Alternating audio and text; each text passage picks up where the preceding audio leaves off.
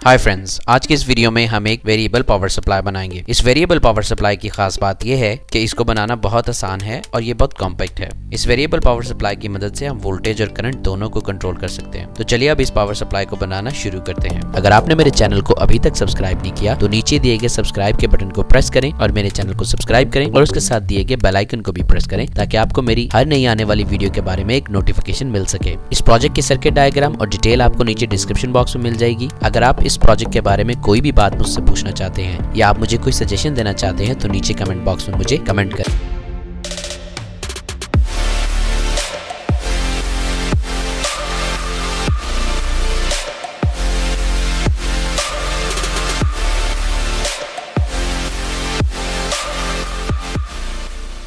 इस प्रोजेक्ट को बनाने के लिए हमें जिन चीज़ों की ज़रूरत है वो हैं LM317 voltage regulator, D1047 transistor, BD139 transistor, 5 kilo ohms variable resistor, 10 kilo ohms variable resistor, 4.7 kilo ohms resistor, 4.7 ओम 10 वाट रेजिस्टर, 220 ओम्स रेजिस्टर,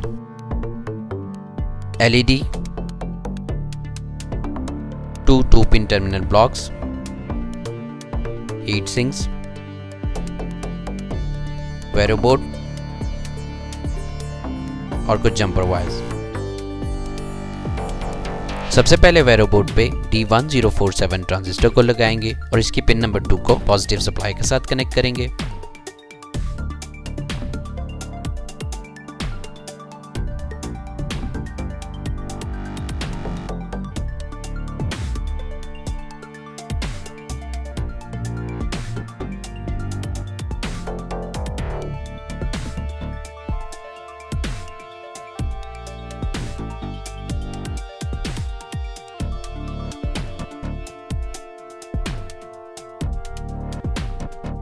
इसके बाद वेरो बोर्ड पे 4.7 ओम 10 वाट के रेजिस्टर को लगाएंगे और इसकी एक पिन को D1047 ट्रांजिस्टर की पिन नंबर 3 के साथ कनेक्ट करेंगे।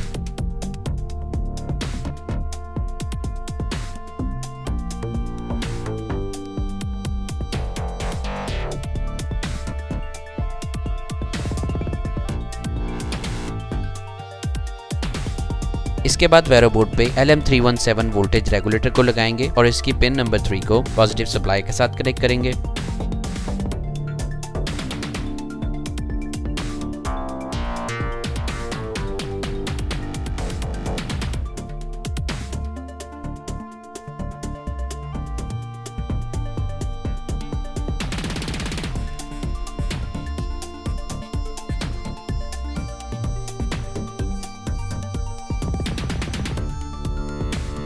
इसके बाद वेरो बोर्ड पे BD139 ट्रांजिस्टर को लगाएंगे और इसकी पिन नंबर 1 को D1047 ट्रांजिस्टर की पिन नंबर 1 के साथ और इसकी पिन नंबर 2 को LM317 ट्रांजिस्टर की पिन नंबर 2 के साथ कनेक्ट करेंगे।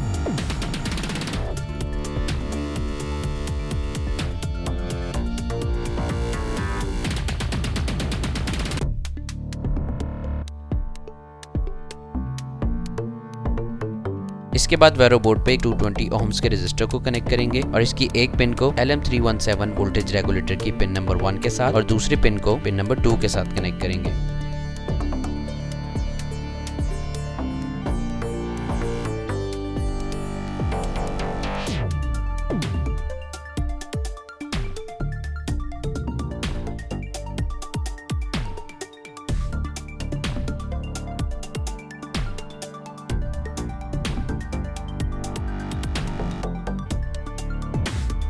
इसके बाद वेरो बोर्ड पे 5 किलो ओम्स के वेरिएबल रेजिस्टर को कनेक्ट करेंगे और इसकी पिन नंबर 1 को नेगेटिव सप्लाई के साथ और पिन नंबर 2 और 3 को LM317 वोल्टेज रेगुलेटर की पिन नंबर 1 के साथ कनेक्ट करेंगे।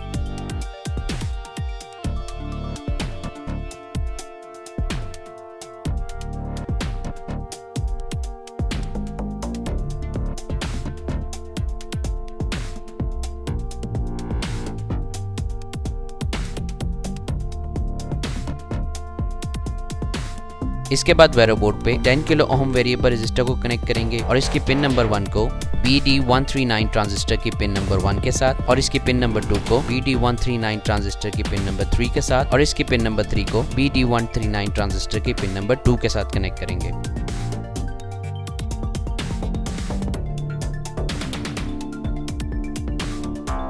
इसके बाद वेरो बोर्ड पे LED को कनेक्ट करेंगे और इसकी नेगेटिव वायर को नेगेटिव सप्लाई के साथ कनेक्ट करेंगे।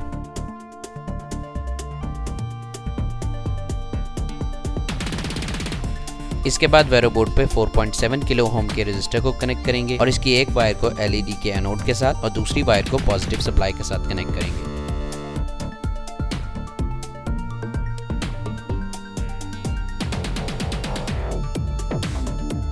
इसके बाद वेरो बोर्ड पे 2 पिन टर्मिनल ब्लॉक को कनेक्ट करेंगे और इसकी एक पिन को नेगेटिव सप्लाई के साथ और दूसरी पिन को 4.7 ओम 10 वॉट रेजिस्टर की बची हुई पिन के साथ कनेक्ट करेंगे।